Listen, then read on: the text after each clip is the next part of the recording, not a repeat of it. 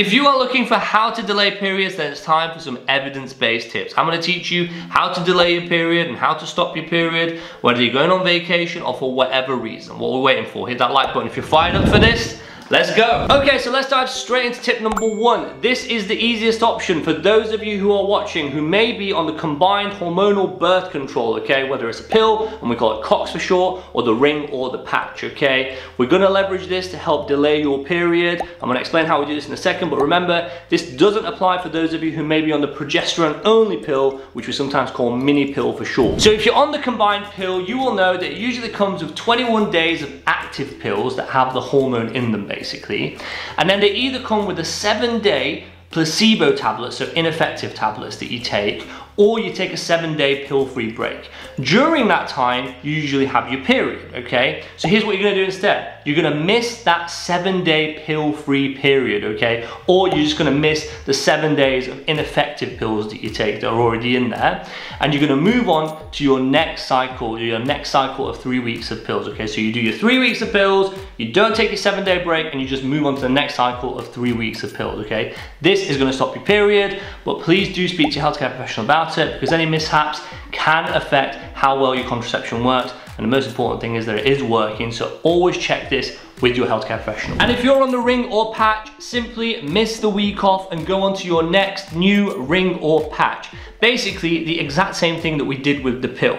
Please remember again, always do check this with your healthcare professional first to make sure that you're doing things right. The last thing we want is to do something wrong, which is going to affect how well the contraception actually works. Moving straight on to tip number 2, medroxyprogesterone or norethisterone. If you are watching this in the US, you may know it as norethindrone, okay?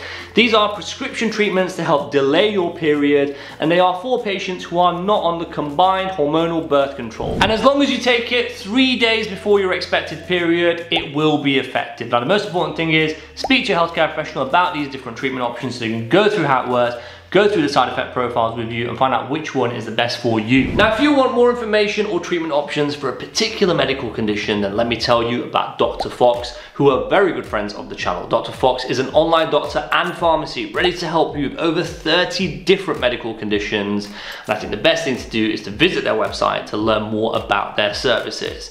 I will leave a link to them in the description below. Dr. Fox, thank you for being our sponsor. Now, medroxyprogesterone and norethisterone are what we call progestogens. They work in a very similar way to the natural female hormone, progesterone. Progesterone is responsible for maintaining the lining of the uterus. So when you take this medication, it basically sends a signal to the uterus telling it to hold on, it is not time for the period, so it keeps the lining intact and it stops the period. Please remember, these pills have no contraceptive effect, okay? They also have side effects, so always speak to your healthcare professional about them before starting any medication. So next up, let's talk about blood testing, because testing blood biomarkers like your ferritin, like your thyroid stimulating hormone levels are commonly done in practice to check for things like iron deficiency anemia, or if you're feeling tired a lot. Now, if you're interested in testing your blood biomarkers, we've actually partnered up with SiPhox, who've made it simple for everyone to do clinically accurate blood testing at home.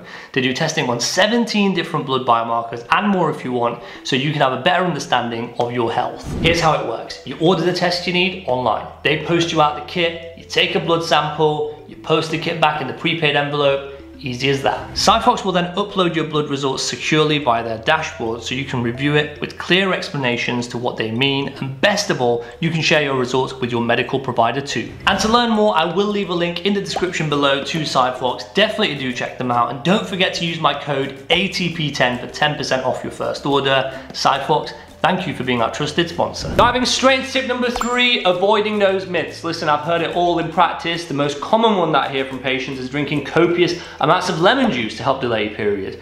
Please remember, that does not help delay your period, nor does apple juice, apple cider vinegar, cinnamon. I've heard all these different things. There's no evidence supporting it. Avoid them, please. Now, safely delaying your period is all about making an informed choice, so please do speak to your healthcare professional about the different options so they can speak to you about the side effects, how they work, and so they can pick something that's individualized and works for you.